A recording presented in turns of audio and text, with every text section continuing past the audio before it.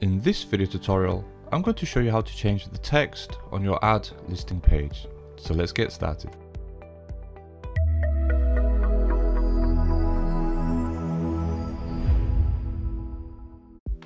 Firstly, log into the admin area of your WordPress website. We click on PremiumPress, we click on Design, we use the Edit Design option, and on this section we can see all of the pages that we can edit. Now these are template pages, so they're pages that are built into the PremiumPress theme that you can use the tools here to edit. So in this example we're going to go ahead and edit the ad listing page. So if we scroll down, you can see we have this option here, ad listing, which is the page where users go to your website. So if I show you this page here, this is the ad listing page.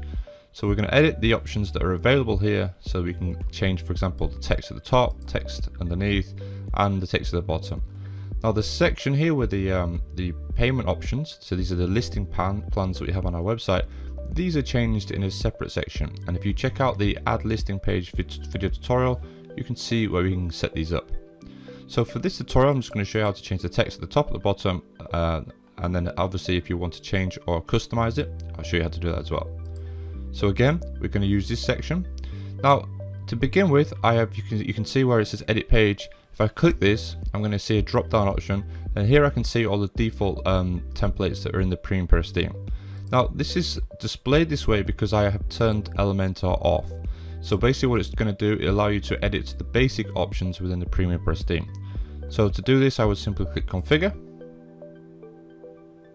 It's going to load the section. This is style 1. So if I just show you again, the style 1 is this pricing plan box here. So this refers to the pricing block here.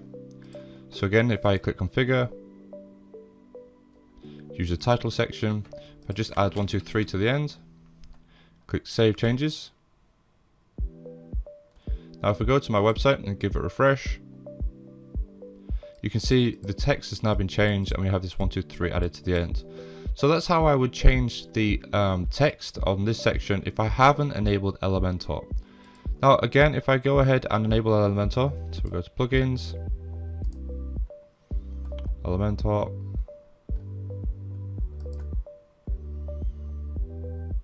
okay, if I go back to again, PremiumPress, Design,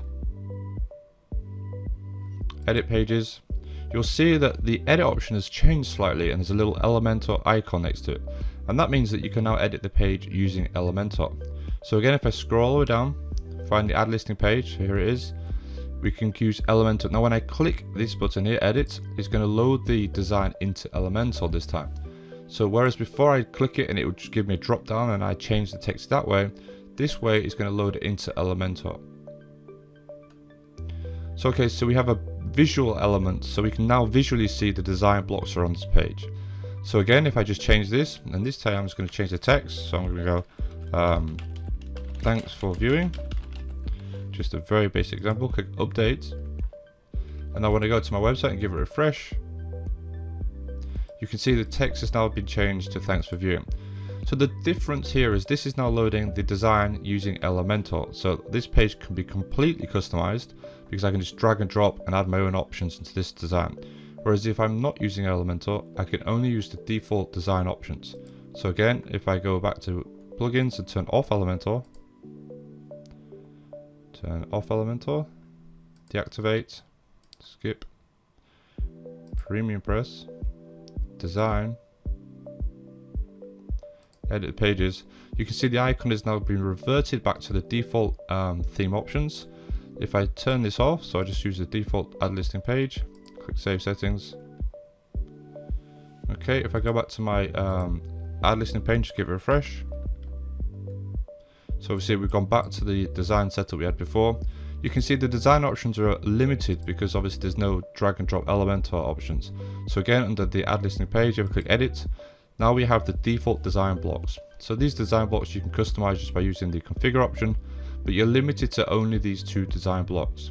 So again, if you want to add more functionality and display options on the actual ad listing page, you would use Elementor. And if you just want to customize it and you're not using Elementor, you can use the default design options that are in the PremiumPress theme. Thanks for watching.